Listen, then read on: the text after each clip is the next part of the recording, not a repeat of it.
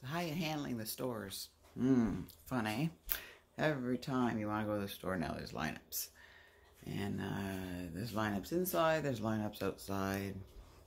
And I understand why they have to limit the amount of people going into the store. It's never going to be the same, is it? Never going to be as we knew it. I think about the kids growing up now. Their lives are going to be so different from our lives growing up.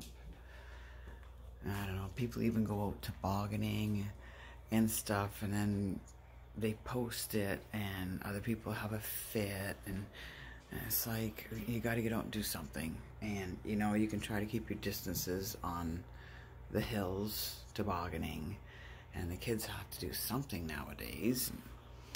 I don't know.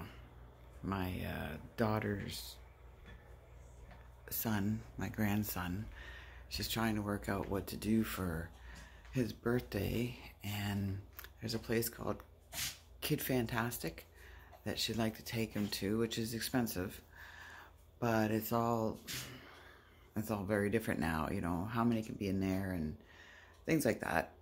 Which again is all understandable. It's very different.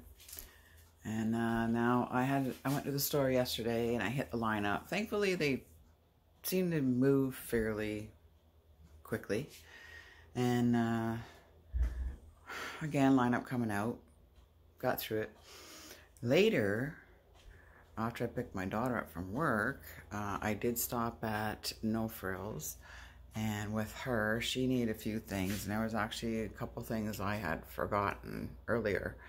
And when I was in the store earlier, they had cat food on, 2 tins for $1, 50 cents each, right? And I had forgot, and I got in the lineup, and the people behind me, which I knew the people behind me, she said something about cat food, and I'm going, oh, forgot the cat food. And I thought, I'm not getting out of this lineup to go get cat food and get back in this blasted lineup again. There's just no way. Anyways, I stopped after my daughter was done work, and yesterday was Sunday, so she was done at 5:30, and we went back, and there wasn't a lineup, and the tills were really good too. So it does all depend on what time you go.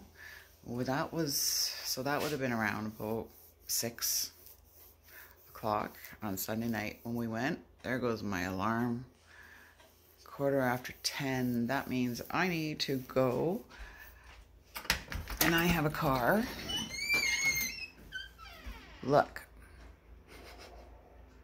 That's my car. So, you know what I need to do? I need to seriously get out there.